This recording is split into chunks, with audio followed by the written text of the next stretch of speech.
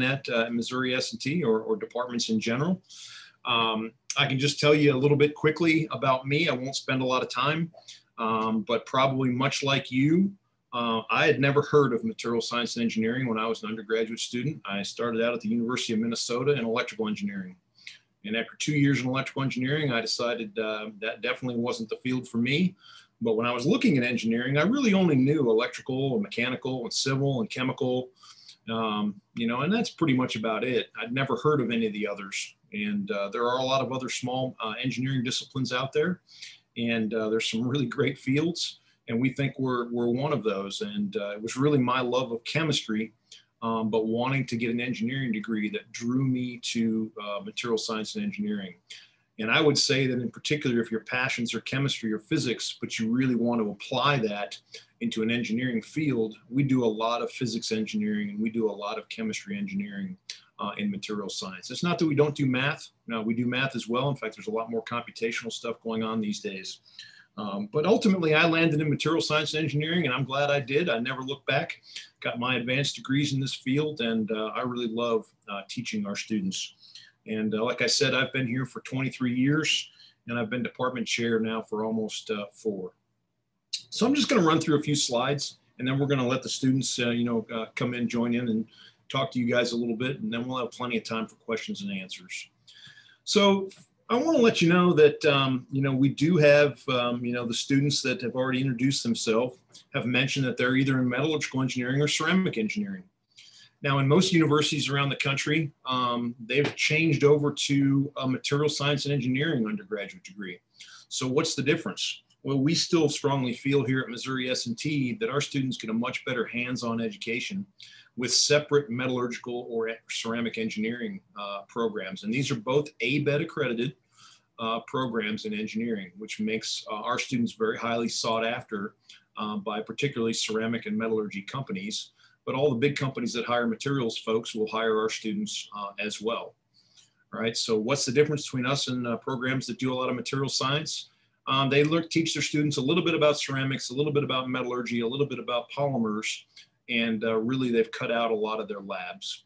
And I'm not speaking on that from anything other than experience. I know a lot about what those other programs are doing. And I think we have a very, very good hands-on set of programs here. Metallurgical engineering has been around since 1873, right? So it's really been around since, the founding of this university. To put that in perspective, we're basically 150 years old, right? Ceramic engineering has been around since 1923, right? So 50 years later. Again, they're both ABET accredited, and they've been accredited since 1936, and we just got accredited again. We're primarily an undergraduate program until the mid-1960s, meaning that our faculty largely just taught classes. And then the university really started doing a lot of research when they opened up the Materials Research Center in the 1960s. And we became a comprehensive university and started doing a lot of research. In fact, we're the #1 research department on this campus. We do more research than any other department, including the largest departments like mechanical engineering, and we do more research dollars per faculty. What does that mean to a potential undergrad? It means opportunities for working in the lab for a faculty member doing research, right? So there's chances for jobs there, and there's also opportunities if you want to go on to grad school. At that time, the department kind of refocused in some areas that we still work in: electronic ceramics, glass composition and properties, high temperature materials, crystallography, advanced processing, lightweight steels, advanced refractories, which are high temperature materials, and a lot more. And we're still doing all these things today and many more. In fact, we have the most faculty that we've ever had in this department in the history of the department. Just a snapshot looking at the size of the department. Fall of 2020, we had 237 total undergrads. You compare that to some place like our mechanical and aerospace engineering department that probably has 1,000 undergrads. All right, our computer science program probably has over 700 undergraduates. So are we the smallest department on campus? No, we're not. In fact, we're one of the largest material science and engineering programs in the country. And really, that's just because we tend to do a pretty good job attracting students to our department. And so but it's not an out of control number. It's a very manageable number. I'll get down to the student to faculty ratio here in a minute. Keeping in mind that we have 2 separate programs. Right now, there's 55 metallurgical engineering students in the program and 118 ceramic engineering students. That's just counting the sophomores, juniors, and seniors, because it's a little harder to track the freshmen, all right? Because the freshmen all come in here at this university and they take a common core, and they really don't officially join the department until they're done with their intro freshman program. But roughly speaking, I've got about 44 metallurgical engineers in the freshman program right now and 20 ceramic engineers in the freshman program. So traditionally, we've tended to have more metallurgical engineering students than ceramic students, but we've got some pretty big cadres of ceramic students coming through right now. I can tell you this, they're all getting great jobs. You know, the job market is amazing in materials, both metallurgical engineering and ceramic engineering, and it's even better in metallurgical engineering than it is in ceramics, but they're both really good. All right, so I'm glad to see this number coming up. You know, we could use some more metallurgical engineering students. I'll be honest with you, I can't graduate enough of them for the job market, but we don't have a problem placing our ceramic students either. There's 67 graduate students in the program, and this is just to give you some perspective. We certainly have master's and PhD programs in the department as well. And again, that's where a lot of that research is taking place, although the undergraduate students do research too. There's 18 metallurgical engineering graduate students, 15 ceramics, and we do allow the students, if they want to have their degree say material science and engineering, they're allowed to do that. That's just their choice. And so 34 of those graduate students have selected for their degree to say material science and engineering. There's 18 full-time faculty, 8 in metallurgical engineering, 10 in ceramic engineering. That's normally switched as well. All right, so we're a little heavy on the ceramic engineering side compared to metallurgy, but it's a great group of faculty. The undergraduate student to faculty ratio is 13 to 1, all right, and that's pretty good, all right? So it means, you know, we've got a reasonable number of students for our faculty. And I don't know why this thing's not letting me advance. There we go. Quickly, ceramic engineering, which, you know, you've probably never heard of before, and that's one of the reasons you're here tonight, involves the development and production of inorganic non-metallic materials, such as glasses. Things like fiber optics would be an example of a glass product. Silicon carbide, which would be one of many high temperature ceramics. Electronic ceramic materials, solid oxide fuel cells would be one example. Capacitors might be another. Certainly we're doing a lot of stuff in the biomaterials, biomedical field as well. That's really a growing area. The way to think about ceramics, as you guys are wondering, you know, a bit more about what it is, if I take about any metal on the periodic table, and I turn that metal into an oxide, a carbide, a nitride, or a boride, I've made a ceramic out of it. So I just pick a metal, pick aluminum. Everybody knows aluminum's a metal, and make cans out of it, right? Aluminum cans. I add oxygen to that, I make aluminum oxide. Aluminum oxide is a very good ceramic material. If I add nitrogen to it, I can make aluminum nitride. If I add carbon to it, I can make aluminum carbide. And I can even make an aluminum diboride, right? So all of those borides, carbides, nitrides, and oxides would be ceramics. Sand, great example of a ceramic. Silicon dioxide. You and I could go to a nice beach, pick up some nice, clean, pristine sand. These students that you've got on the call with you, like Will and Noah, they know how to take that and turn that into a ceramic product. Could also turn it into a silicon-based material, which some people would say is a metal, but actually silicon as a product tends to be more of a ceramic product. Right, behaves a lot more like a ceramic in a lot of ways. So this is showing you how to take silica sand. And if you read through all this, and I'm not going to bore you and read it to you, but if we reduce that oxygen out of there and made electronic grade silicon out of it, turn that into a single crystal, and then spun it and pulled it, we could make a giant boule of single crystal silicon, which we would make silicon wafers out of. And those silicon wafers would be the basis of all the DRAM, right, and the main power unit in your computer, right? And so before we developed this really, really pure silicon, right, computers weren't anywhere near the capability and speed that they are today. So it's a ceramic product. And I could have chosen just about anything to put in this slide. We could have talked about cell phones. You know, we could have talked about, you know, other electronic components. Just to give you an idea. Metallurgical engineering involves the development and production of metallic materials such as cast iron and steel, aluminum, titanium, copper, right? And we're pretty much dealing with all of those here at this university. As an example, we have got one faculty member in particular, Dr. Moats, who's an expert in copper. And I just picked this slide for fun. It's not one I go through very often, but if we take ore, all right, if we go to our mining friends in the mining department and tell them we need some ore that's very high in copper, we would take that and we put that in a crusher.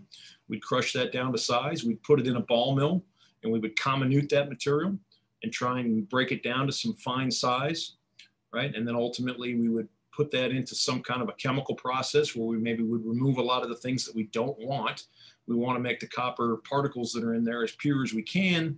And then we're going to put them in a smelter and we're basically going to smelt them, right? We're going to get rid of the slag that comes off the top and we're going to take the nice, fairly pure copper material off the bottom, all right? And we're going to basically convert that, we're going to basically melt that is what we're doing. And we're putting that into a mold and we're going to make anodes out of it.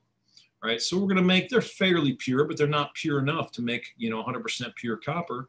And then we're going to put them in an electrolytic solution and we're going to replate from those anode plates to a cathode. So you can basically just think of this as a giant battery, if you will. All right, and we're going to plate pure copper onto the cathode. And then we're going to take those pure cathodes and you can make products out of them. All right, we can make copper wire, ship those off to a company that's making wire, making pipe, making cookware, making, copper for roofs for houses or whatever. I'm going to delay here for 1 second and see if I can, maybe somebody else has admitted the student. I think we still occasionally have students sitting in the waiting room, so I apologize. I just want to give you a quick look at where our students go. And this is just a small snapshot. I'm going to show you a couple more slides, but just an example, just picked a few, companies, you've certainly got, car companies like GM, you could have put Ford on here as well, aerospace companies like Boeing, Lockheed Martin, you got national labs like Oak Ridge National Lab, the Naval Research Lab. I could have put Sandia National Lab on here, the Honeywell Kansas City plant up in Kansas City. That's why I've got Honeywell sitting over here. They hire a lot of our students. Big ceramic companies, Saint-Gobain and Kohler, lots of metal companies. I probably didn't put near enough of those on here, but certainly, Caterpillar makes a lot of products out of metal that use metals. Alcoa, I should have put Nucor and Gerdau and, a few other steel companies on here as well. But certainly companies from all over the globe. Here's a snapshot from about 2000 to 2018, about the last time we took a good hard look at the data. This is where all the ceramic engineering bachelor students went. All right, so you can see they go all over the country. You'll see universities listed on this chart as well, and that's because those students have gone on to graduate school.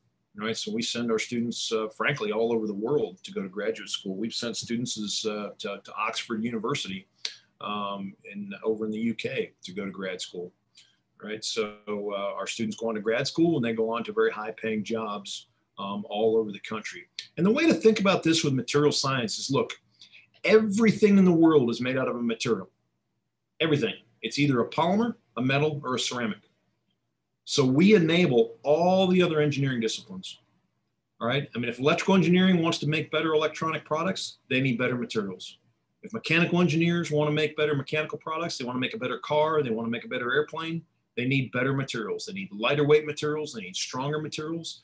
We enable every discipline. Chemical engineering needs better materials. Civil engineering needs better materials, right? We've got faculty that are studying all of those materials. And so any company that makes any product out of materials is gonna hire a material science and engineering person. Now, do they hire as many as they do mechanical engineers? No, okay, but they still hire them, all right? And they've gotta have them. So you see all sorts of ranges of companies on here. Where do the metallurgical engineering students go? This is that snapshot, all right? So again, you kind of see for both of them, we're a bit more concentrated in the Midwest, but there's still a run of companies on the East and West coasts. California doesn't like to have a lot of steel plants, all right? So you won't see too many steel companies out there, but you see the big ones like, all the Nucor steel companies and Gerdau and the likes, Steel Dynamics.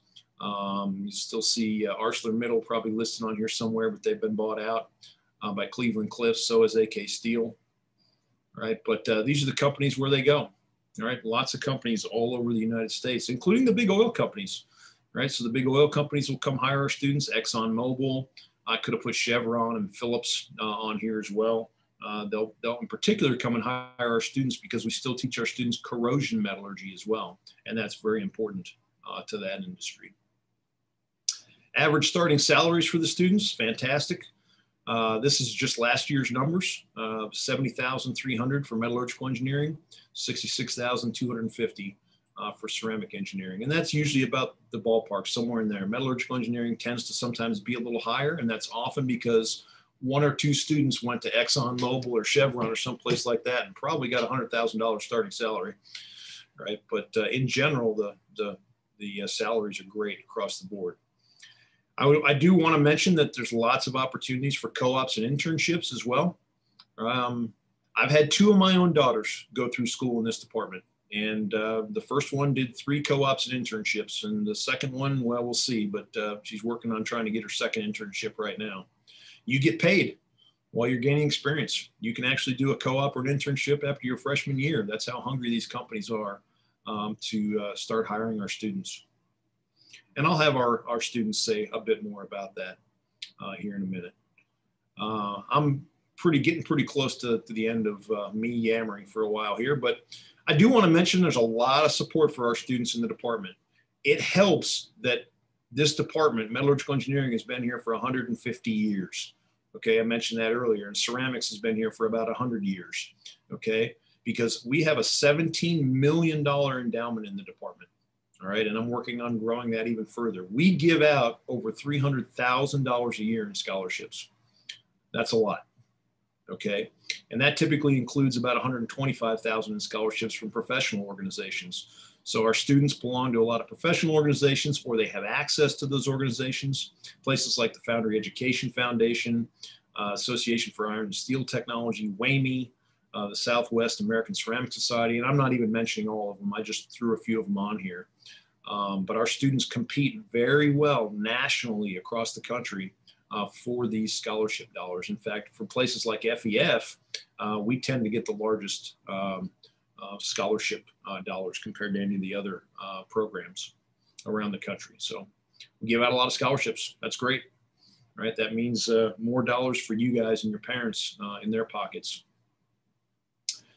We have some great student groups, and this is really where I'm going to turn things over to the students here in a minute. But I want to mention all the active student groups we've got in the department. Material Advantage is kind of our overarching student group. We've got an American Foundry Society student group, AFS. Keramos is our ceramic, although all the students can join it, but it's a ceramic-based national professional fraternity. Alpha Sigma Mu is our honor society, and all the students can join this from either discipline. That's material science based. Gaffers Guild is our hot glass shop, glass blowing club. We've got a blacksmithing club that makes glassmithing products, and we got a brand new club that just started up a little over a year ago, and that's Ceramic Artists of S&T CAST. And I just want to show a couple of pictures of the student groups in action. Here's the Keramos student group competing in a ceramic mug drop competition at a national meeting. We always take about anywhere from 30 to 40 students to a national conference, and I don't really care where it is in the country. We've even taken them to Montreal, Canada for a conference before. And so we'll take them there and we'll compete in student-based competitions. These are just some students working on some things related to the hot glass shop. Well, they're doing something a little bit different on stained glass there in that picture. But this is one of our groups that was at one of the conferences. All right, so there's myself right there, and Dr. O'Malley right there, and Dr. O'Keefe in the back. But there's a whole bunch of students. I don't remember what year that's from. It's probably from about 3 years ago. But that's us at one of the conferences after the competition. Our students win a lot of national awards. Right, we compete against the biggest schools in the country. So you'll see us be a student speaking competition, and we're competing against Northwestern University and Carnegie Mellon University and University of California, Berkeley, and wherever. And, we win some of those competitions. So these are our students just out having fun, right? This was, I think, a laser tag event. So a lot of the things that the students do will just be little things to get together and socialize. Just a couple more pictures from the hot glass shop. And we'll run through a video of students making product in the hot glass shop, but they'll learn to blow glass. Some of them become really expert glass blowers in their spare time, and they learn to make a lot of products and then sell those products to put money back into the process for the next students to come along. And this is just one of the products from the blacksmithing club. And these are just some students, probably on an open foundry day. It might be a research-based pour, though. It looks like steel, but anyway, we do have an open foundry, and I've got an open foundry video that we can show you guys as well. So I'm going to end there for now, and I'm going to let the students, Katie, Nathan, Will, Noah, what do you guys want to do? You want me to run through the videos first, or do you just want to tell the students a little bit about your own experience here?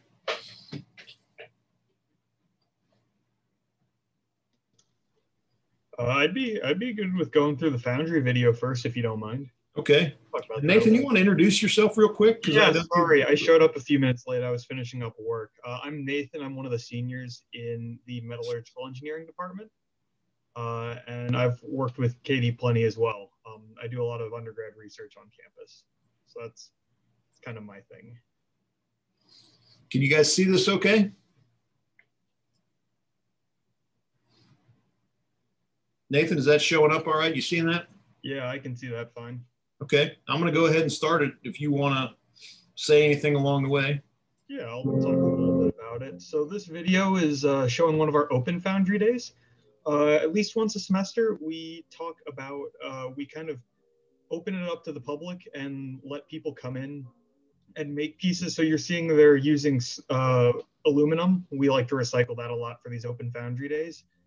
So a lot of that is the remnants of previous casts that we've done for open foundry days. We like to recycle that as much as we can. And so we have people come in, and it'll show it here in a minute, but we really like to emphasize showing the community what we do with this. And so here we're cutting foam pieces for people to shape. And for these open foundry days, you don't have to be part of the department. You can show up, cut a piece, and we will put them into sand molds and cast them for you and kind of show you a little bit of the process. So yeah, right now the video is just showing people shaping molds. This is an event that we like to do at least once a semester through AFS, our Foundry Society. And so here you're going to start seeing people packing in their sand molds. We use green sand, which is also a highly recyclable sand, which it's one of the easiest ways to make a lot of these molds really quickly. So you're going to watch people pack in these molds here. I don't have a whole lot of commentary about packing sand in. They're probably going to pick up some rams here. There we go. To really compact the sand, because surprisingly, there's a lot of force put on these molds with the metal getting poured in. Even though it's just molten, it still is metal. So they're carving channels here as a way to let the metal, we like to have one central sprue. That's kind of the area that you pour the metal into. And so this is a way to cut some channels so that we can have one central sprue for our casters to pour into, rather than having to pour into 5 or 6, because as soon as you're taking this out of the furnace, it's going to start cooling quickly, and you want to get it into the molds as fast as possible. Safety is really important. You'll see in pretty much all these videos, we like to have a lot of safety equipment on.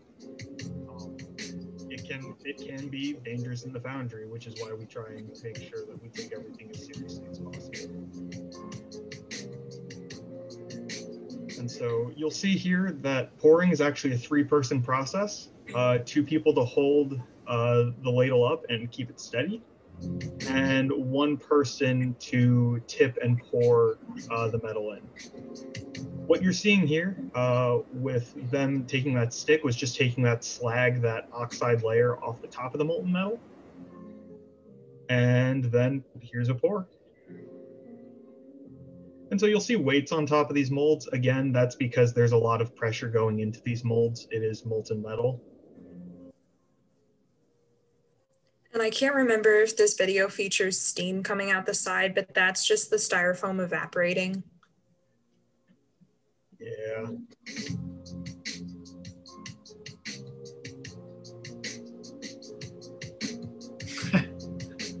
So usually these are fun events. We do this for a majority of the day, and between setup and cleanup, it is an all-day event. It's really nice. It gives a lot of people in the department a lot of experience. Usually we try and get everybody to do at least a pour during the day.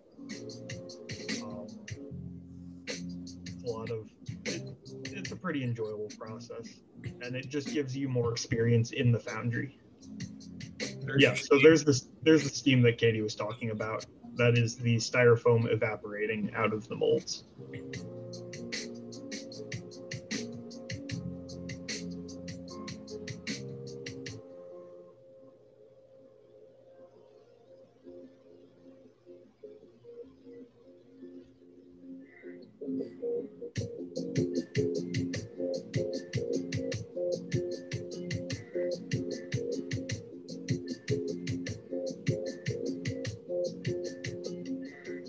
So here's once the molds have once we've given enough time for the parts to solidify, they go into this shaker, which shakes the sand out of the mold, breaks it out. The metal is still extremely hot, so it's going to get quenched in a water bath, just so that we're able to start working with the parts quicker. We put the sand in this partly also so that we can recycle it. Like I mentioned, green sand is extremely useful in that it is extremely recyclable. Some of the green sand that we've had in the foundry, you can use for well over a decade easily. I think some of it in there now is currently at that state. You're seeing some percussive engineering here to break the pieces off. And so they're still extremely hot. You'll see they're working with gloves there. And I think that wraps it up. I don't know if they show it at all, but afterwards, typically the parts are sandblasted. The sprues are cleaned up off of them so that the people get the parts that they kind of carved out. And so that's just one of the things that we pour. We do that fairly often because it's fairly easy to do aluminum pours, especially for the public. But with our closed foundry days, you'll also see us doing things like we've cast steel in the past, cast some brass before, a little bit of bronze. That you get a lot of experience in lab, especially casting different types of metal. But that's just a little bit of a taste of it. And it looks like we've got the glass shop video up, so I'm gonna hand this over to the ceramics here. Okay, I'll just mention real quick, just to hit that point again, is that foundry is largely a research-based foundry, right? So there's millions of dollars a year flowing through our university to develop new lightweight steel alloys, as an example. We actually got a $20+ million program from the Army. So $4 million a year for the next 5 years to help the Army develop a new lightweight material for Army applications. All right, but the students, all work in there too, right? And they're learning how to do the foundry for part of the teaching labs, and then they basically run these events like these open foundry days. But you just got to keep in mind there's graduate students in there trying to do PhD level research as well, and so it's a great synergy. To see that kind of thing in action. There's a lot of juggling that has to happen, for the students all to get the access that they need for the foundry activities. And we're one of the few places in the country that still has a working foundry at a university setting. So Will or Noah, I don't know who wants to go through this, but I think I'm going to show the ceramic video, the hot glass shop. You guys ready? This video has commentary, so I don't know how much to add to it. Oh, that's true. It does, doesn't it? Each one is slightly different. We try to, let's say a series of pieces like this, we try to make them close together, but each one. I'll just pause real quick. This is Dr. Riedmeier, and it says there she's a teaching professor emeritus. Dr. Riedmeier taught in this department for many, many years, and she's the one that started this hot glass shop, and she still runs it today, even though she's retired. It has a little bit of its own personality. I've always been really creative, and so making things and figuring out how to solve problems is something that I really enjoyed.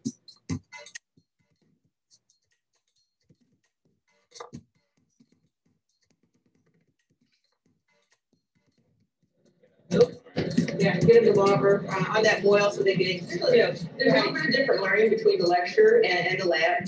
The lecture, we focus more on the technical side, but is applied to, I call the 3 typical glass systems that you see in studio glass. But the same technical, when you look at thermal expansion, thermal shock, mechanical properties, all that technical side. We come over to the shop, now we're really experiencing it. That we're working with the glass, we're seeing what the viscosity is like, we're understanding if I let it cool down too much, the stress is going to exceed the strength of the material and it breaks. And you actually see it, it really happens. So this is really seeing it applied.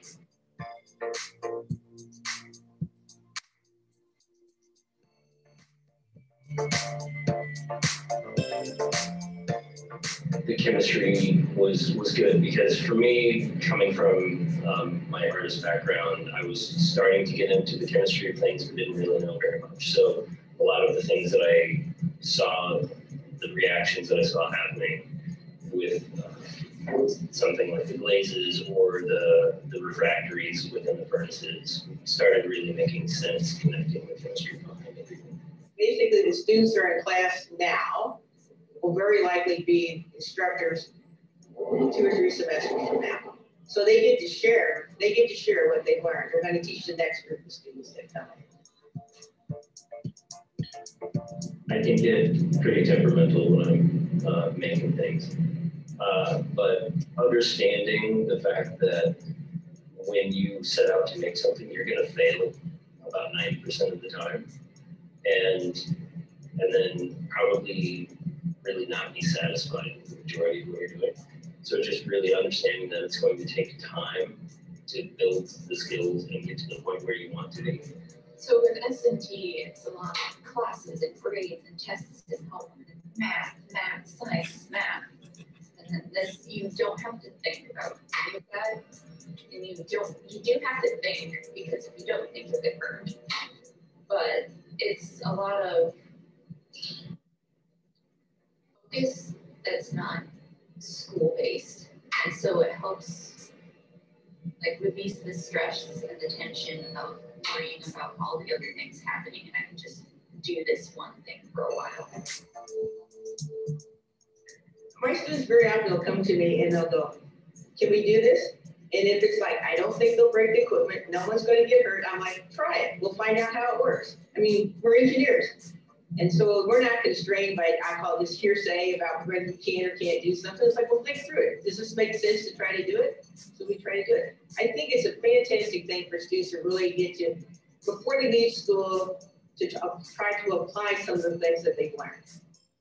And it's whether it's the technical, like I say, back at the viscosity of the glass, or whether it's just like when they're coming in as TAs or supervisors that they have responsibilities. Sometimes they have to tell people no. It's the kind of what I call management skills that companies, the companies are looking for.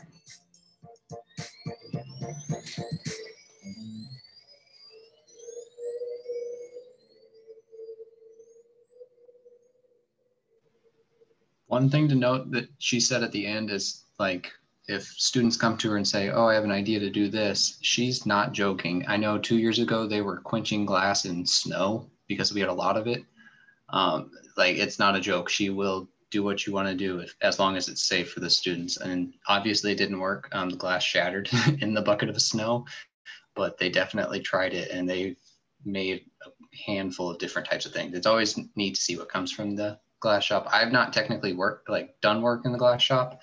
I've done more of the technical research glass, but glass shop's really cool. You get to express your artistic side, similar to cast.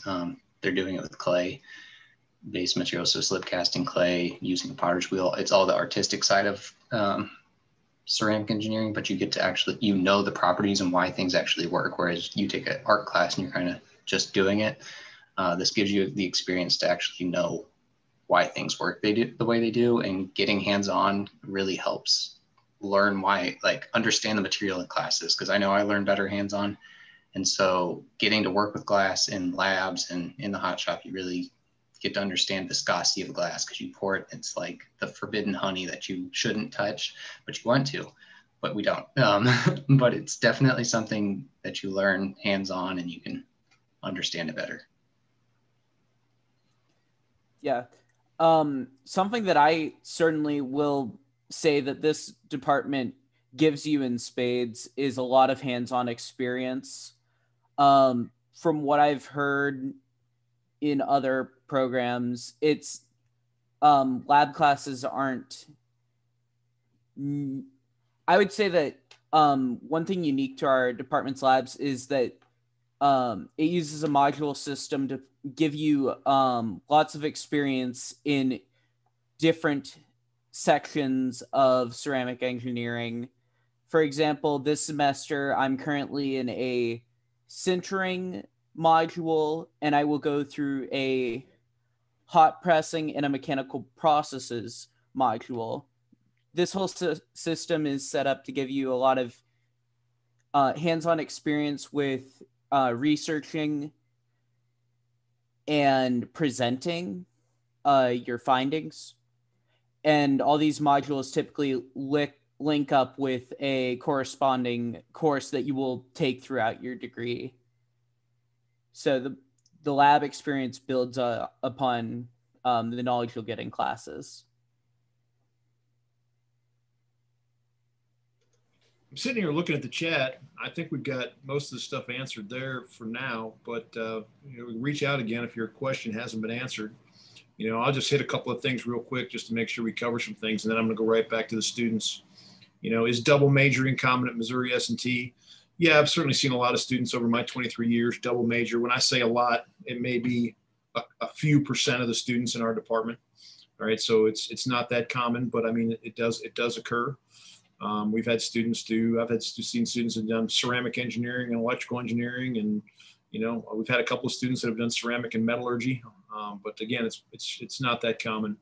Average class sizes, in our department anyway, are probably on the order of 20 to 40 students at most in a class. There are a couple of common classes that are across both metallurgy and ceramics. So say a thermodynamics class might have 50 or 60 students in it, but that's pretty rare. And the classes can be as small as 5. We do REU programs occasionally. We're not running an REU right now. That's a research experience for undergraduates sponsored by the National Science Foundation. We've had several of them over the years, particularly in additive manufacturing. If you know anything about additive manufacturing, we're actually doing a lot of that in the department. We're making both ceramics and metals. I've got a couple of parts here. This is a titanium, aluminum, vanadium alloy, right? And this is a Hastelloy alloy made by additive manufacturing. Right, so our metallurgy faculty are doing that. There's a ceramic part. A little tough to see, but this is zirconium dioxide gear. We're also doing biomaterials. This is a 3D biomedical implant, right, made out of a bioglass. And these were both made by additive manufacturing. So those are neat areas of research. And again, we have done REUs in that area, but we don't have any REUs running right now. But there are other research experiences. If a student wants to just come and work, we can set you up with working with a faculty member. Faculty want to hire students all the time. The only minor we have in the department is biomedical engineering. That's just in the department, right? But you can get lots of other minors across campus. So I'll monitor this and see what other questions we've got. But again, it looks like everybody's handled these pretty well. Katie, you want to take a few minutes and maybe tell the students, why you chose metallurgical engineering? What brought you to us? Yeah, sure thing. So I actually in high school knew I wanted to go into engineering, but I was definitely leaning towards something chemistry based. So I was looking particularly into nuclear, chemical engineering, or material science. And so what really sold me on the department was I actually came here for a summer camp after my junior year of high school, or actually, no, after my sophomore year. And that one was the material science and engineering camp. And so it was really cool because we got to spend a week learning about both departments, ceramic and metallurgy. And so I just fell in love with just studying the microstructures, learning how they determine the mechanical properties. And it was just really fascinating to me. And like Dr. Hilmes said, everything's a material. I mean, everything's made of something. And it fascinated me to look at something and wonder, why does it behave the way it does? And now I'm able to look at parts in industry and I really enjoy failure analysis. And so understanding why something broke, just looking at the microstructure is really interesting for me. And so that definitely was one of the things that led me to the department. And like getting to meet some of the staff during that week was really important too. So I got to meet who's now my advisor, Dr. Miller, who ran the camp, and Dr. Motes, I think, came and presented as well, who specializes in extracting copper. So it was really, really influential. And so, yeah, if you're interested in chemistry and application, this is definitely the place for you. That's great. Noah, how about you? What brought you to ceramics?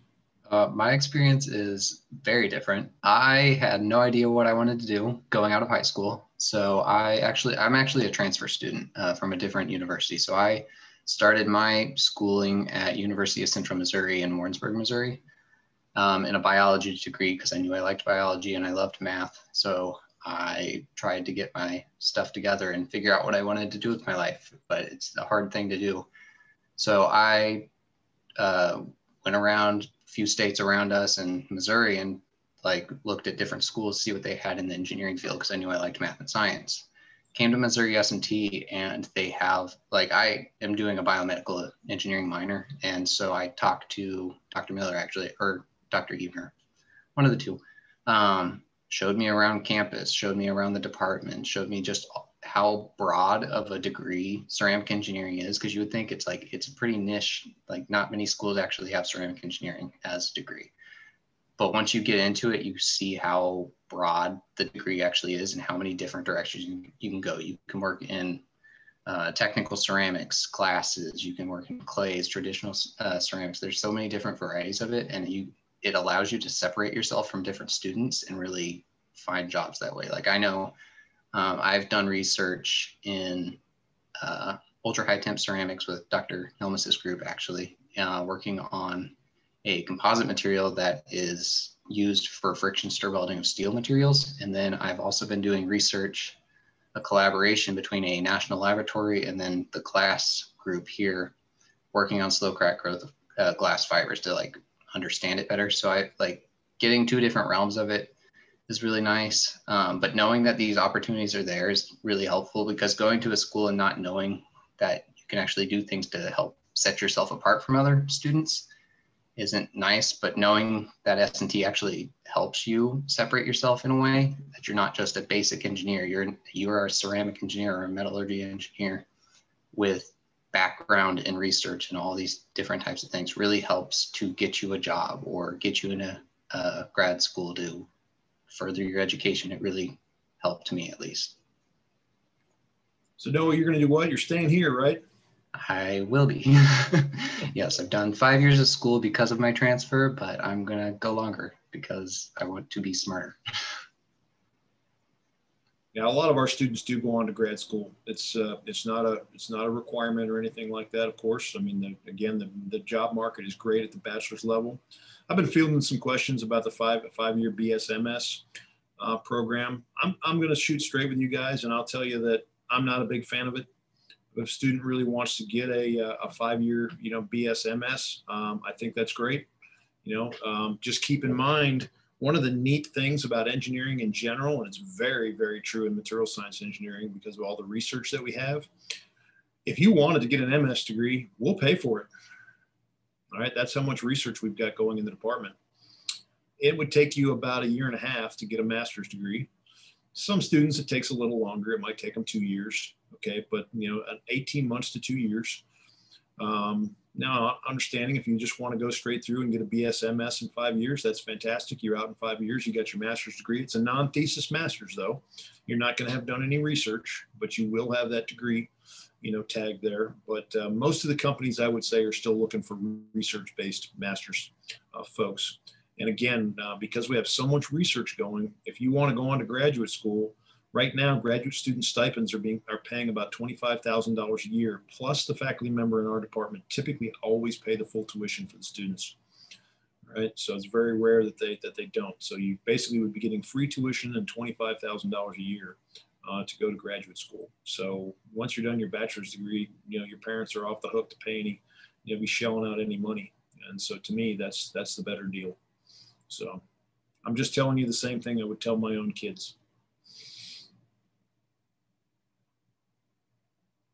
Do we take grad students that have ME undergraduate degrees? Yes.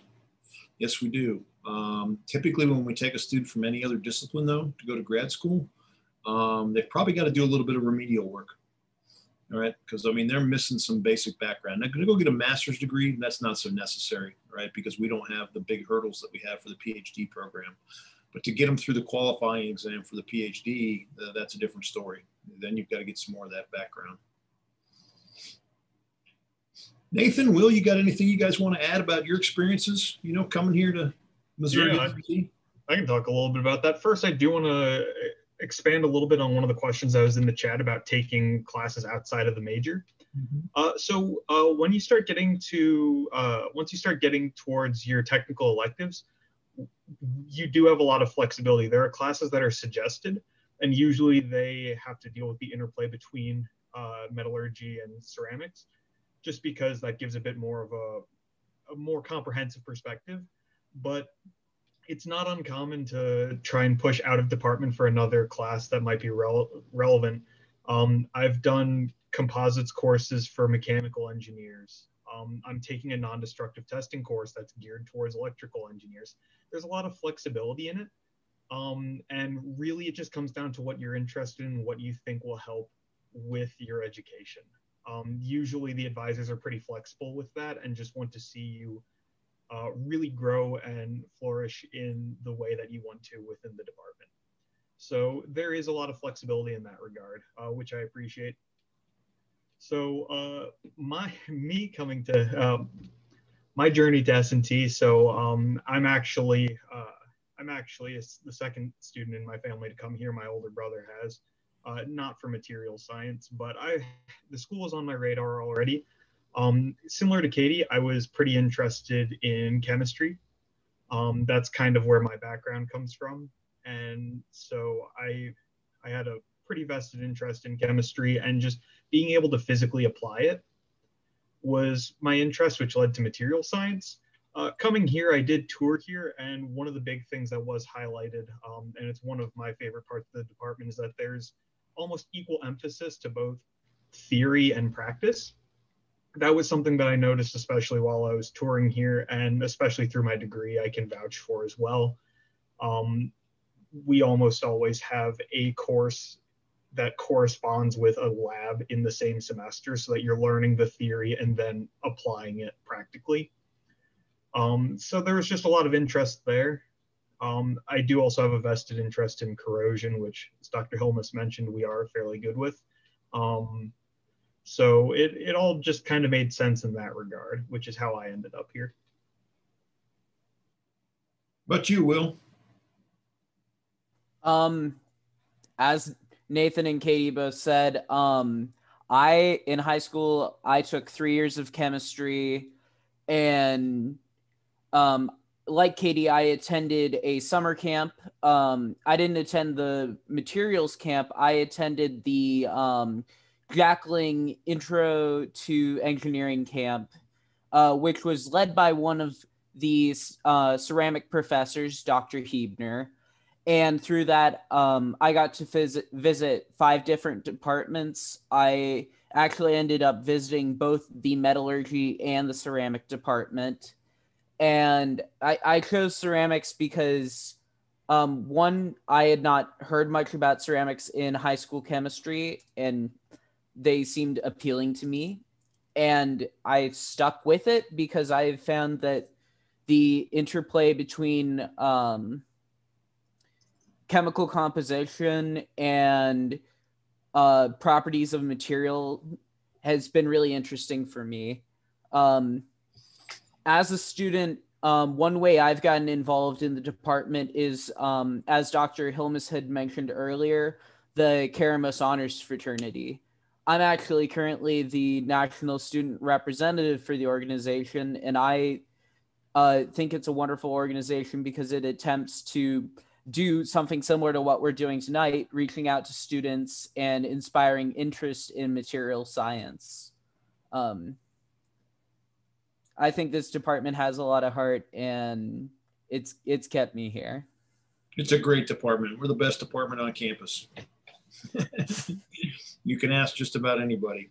I mean, I say that, and I'm not joking. It really is a great department. It's got a very home-like feel to it. The faculty get along great. The students get along great, and really enjoy spending time with each other.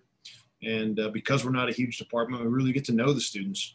There's upsides and downsides to that. You know, if Noah doesn't show up for my class, which I don't think has ever happened, I would know, all right? And I'd probably go back to my office and send Noah a note, you know, Noah, how come you weren't in my class today?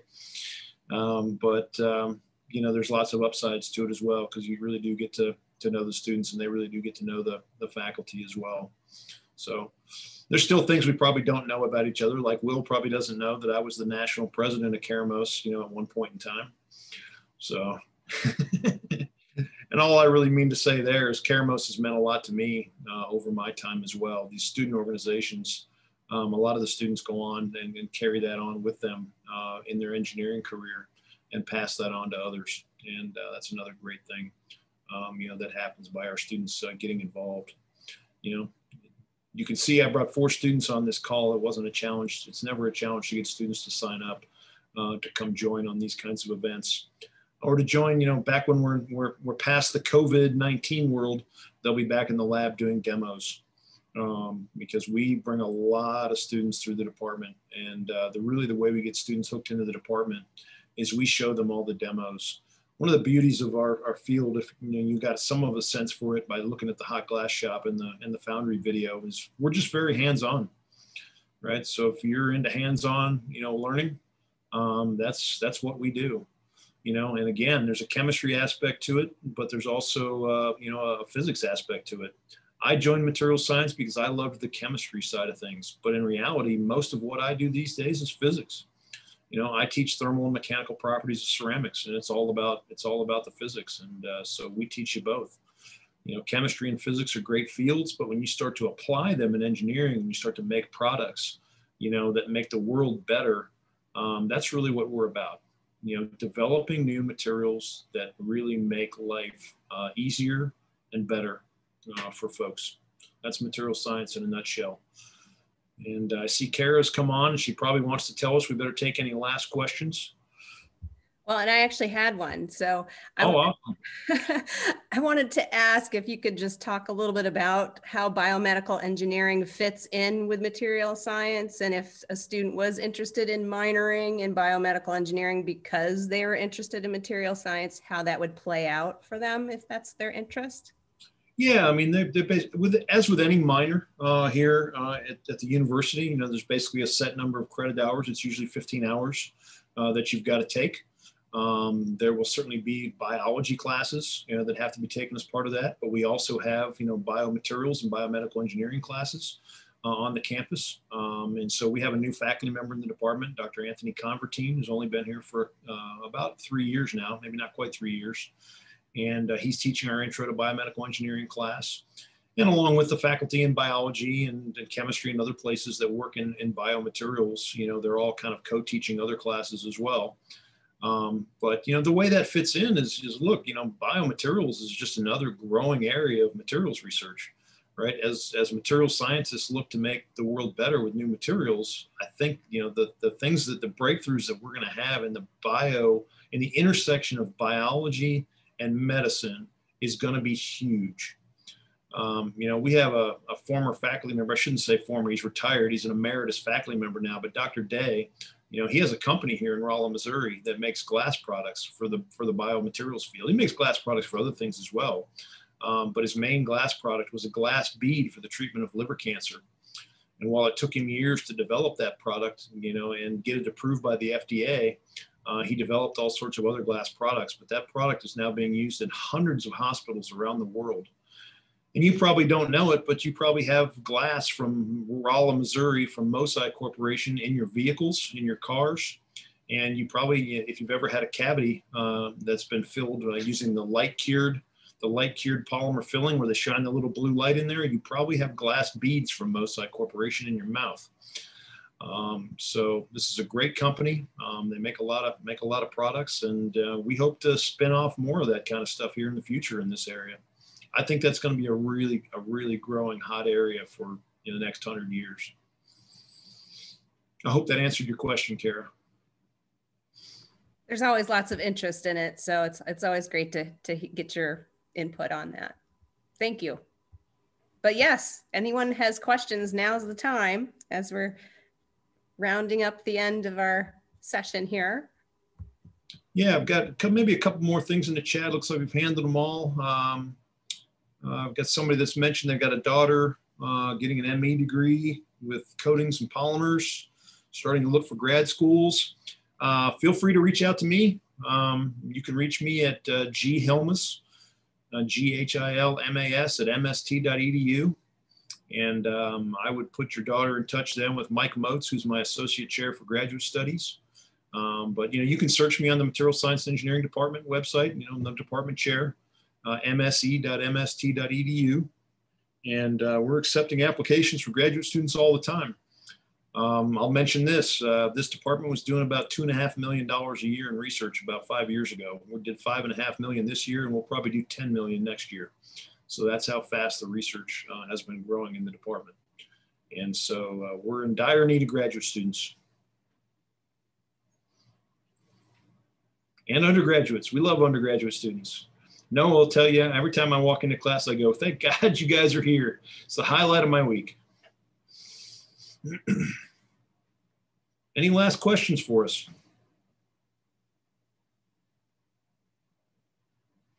I should put my email in the chat real quick.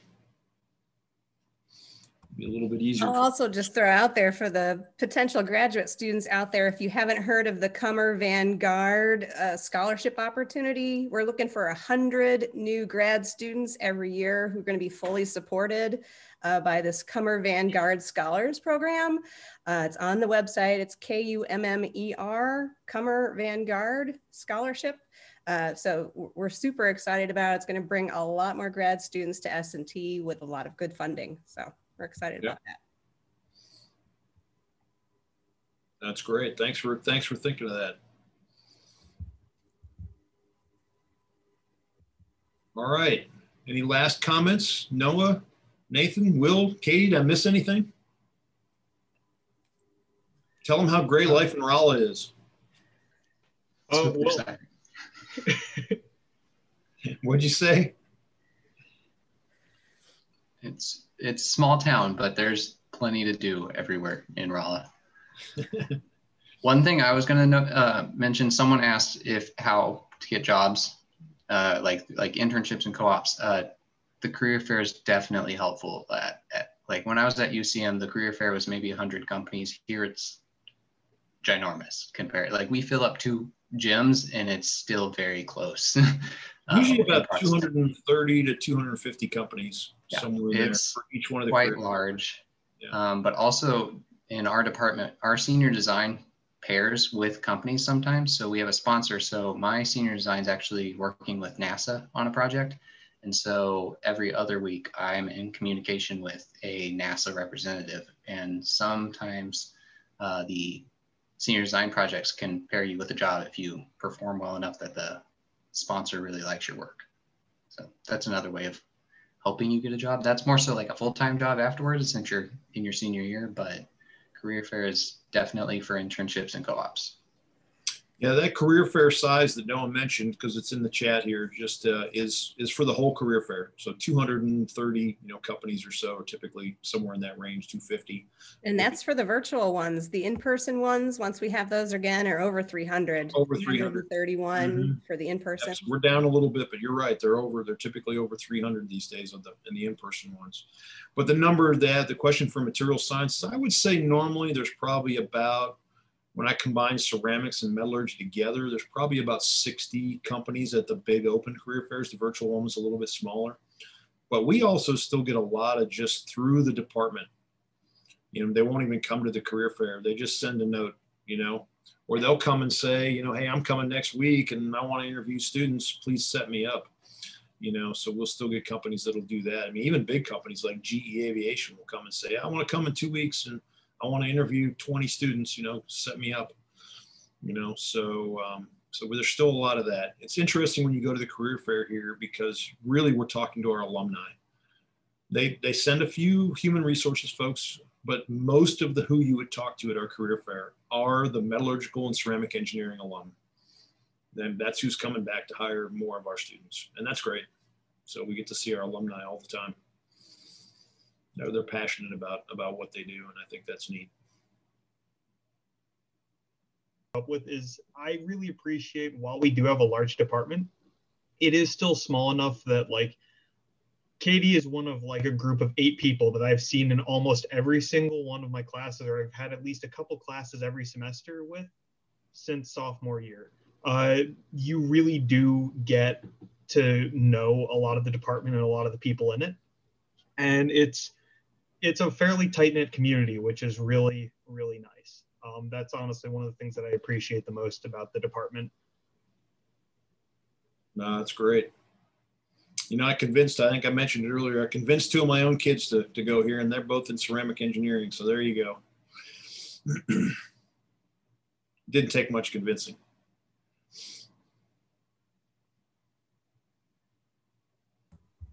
Any of these participate in a student design team? I'll just ask real quick before we wrap up.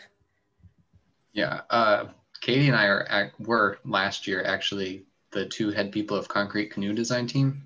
It's not necessarily a ceramic, but we're trying to overwhelm it with more ceramics, which we've done in the past. But it's a civil-based design team, but she was the captain and I was the chief engineer. So she headed the team and I headed the technical side of things.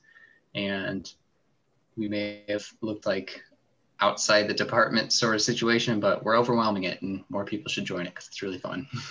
Yeah, and it's definitely not a metallurgy design team, but I've really enjoyed getting to meet, you know, people in other majors and like get to, you know, just expand my knowledge base. And like, I really love the mechanical engineering aspect of it, you know, designing the actual canoe. And so it's fun to just stick my foot in some other pool, you know, just do something else. Yeah, that's another beauty here. I mean, you know, students can do that and they can get involved with the Student Design Center and, you know, go join any team, you know. And I've even helped these teams out some over the years, you know, with various aspects of the work they need to do. And that's been a lot of fun. So I like to see our students taking over the Concrete Canoe team. Concrete's a ceramic. So, I mean, you know, in a lot of ways. That was my excuse with it. But really, you can join any type of design team. I know ceramics that are on, oh gosh, human powered vehicle. Like I know a lot that are on just different design teams that you wouldn't necessarily place a material engineer, but it gives you really good opportunities to work with a team outside of like labs and whatnot. It's a larger team, which looks really good when you're applying for jobs. A lot of companies worked on a design team when they were in, like the representative worked on a design team when they were in school, or they understand that that's similar to the team that you would be working with in the company. And they take that not lightly. They really like that you've worked on the design team. They really like that our department has labs and whatnot. It's just very good to get involved. It's not just good on applications for jobs either. It's a lot of fun. It's a good experience. And then on top of that, it gives you a lot different of perspective because like I mentioned, we don't really have an official design team in department. That's partly because Dr. Hilmas touched on it earlier, but if it exists, they need materials in some capacity. And so like I've done a little bit of work with Mars Rover. I haven't worked with them directly, but I've fielded quite a few questions for the rocket team on campus. You know, there's a lot of opportunities to get involved anywhere, any of the design teams. I know a lot of metallurgists also work on the steel bridge team. That's a pretty popular one. And so it really is a good experience just to kind of diversify and learn another skill set.